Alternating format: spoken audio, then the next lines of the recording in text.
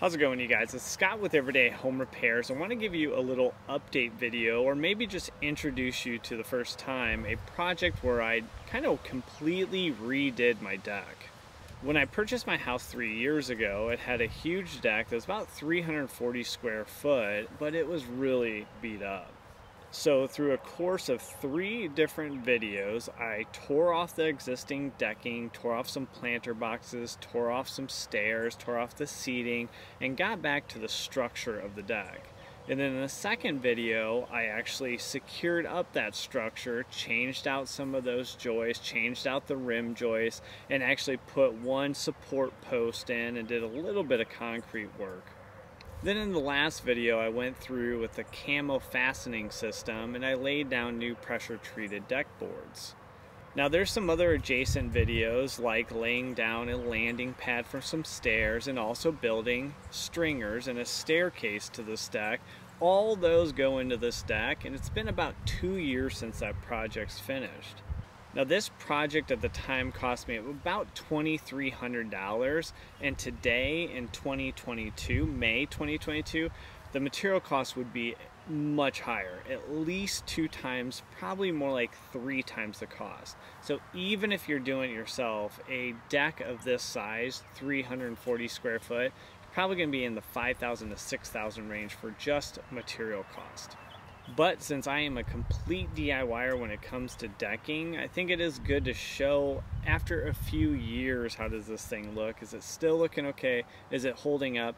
And maybe a few of those lessons learned. Just in case you're going to take on this project yourself, you can take all those videos as reference and then also hopefully learn for a few things that I would do differently now. So here's the deck, and actually one thing I did today is I cut the end boards again because they were shrinking up quite a bit over the first 2 years. Now that along the length is at least surprising. It's not that surprising. You can see the gaps here. The gaps have formed, and gaps will vary, let's say from 3/8 of an inch to 1/4 of an inch. And all these boards were set with 0 gaps when I first installed them. I installed these using the camo fastening system. So you just put that right on your joist. Then you take your screws and you drop them in the 2 holes. And then you take your impact driver and sink both those. And then that is going to conceal your fasteners. You can see the little fastener holes here. It works really well. It's held the boards down except for this one guy. This guy has really curled up a bit over the years, and it's been where I had to drill, countersink, and then set 4 deck screws to really try to hold it down. Other than that, everything's behaved fairly well. And one of the embarrassing things, which you might have already noticed, is I, in 2 years, have still not sealed the deck. So that will be done. And I'll at least post a picture on the community tab proving I finally sealed it. Also, you might notice there's no seams. These were 24-foot long boards. They were huge. So when you get boards of that length, you're gonna have imperfections because they deliver them to your house and you're only gonna get so many extras. So I tried filling in some of the knots and some of the defects in these boards with some Bondo wood filler. It worked okay, but I think once I seal the deck, those are really going to stand out and not really look that great. One other error when I was adding up all those boards is it left me where I didn't have an overhang on the end of my deck. 0 overhang, which is definitely not ideal.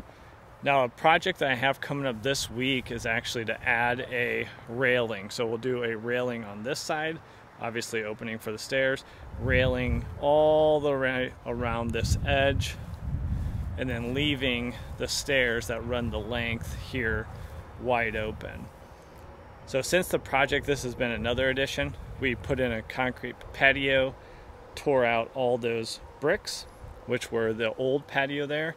And just for your reference, this patio is about 30 foot long and about 14 foot wide, and it cost me about $5,000 to put in last year. I did not do it, that was hired out. So just in case that's something you guys are looking to do. So overall, 2 years later, especially since I have not put down the Thompson water sealer, I mean, the deck's holding up pretty good. I need to get the water sealer on, or the boards will really start to deteriorate and probably have already kind of impacted their life. The little concrete pad that I poured and made a video of, this was my complete amateur job pouring concrete, has held up well. You can tell the brush finish is not quite professional grade, but we will be doing landscaping this week. So mulch going all the way around this and starting to get the backyard all together. So what would I do differently, let's say, on my next attempt? I take a little bit more time calculating out how many boards I'll need to make sure I have that overhang. I should have ripped a board down in half at the start, so then I would have the board width I needed to get it secured to the structure of the deck, but then have that nice 1-inch overhang. I'm not sure the decision of 24-foot boards, which I obviously had to have delivered, so I only had so many extra boards which I could choose from. So that meant some of the boards that I was putting down had larger knots and larger defects than I would really want to put down on the deck. So if I would have went with more like a 12-foot board and kind of managed to those seams, I probably would have had a little better selection and a little better wood going on the surface. I definitely should have sealed the deck within about 1 or 2 months of putting down the deck boards, and sealed every year since. So I've actually missed 2 cycles now, and it's well overdue. So it's well overdue for a nice cleaning with a pressure washer and a coat of Thompson's water seal.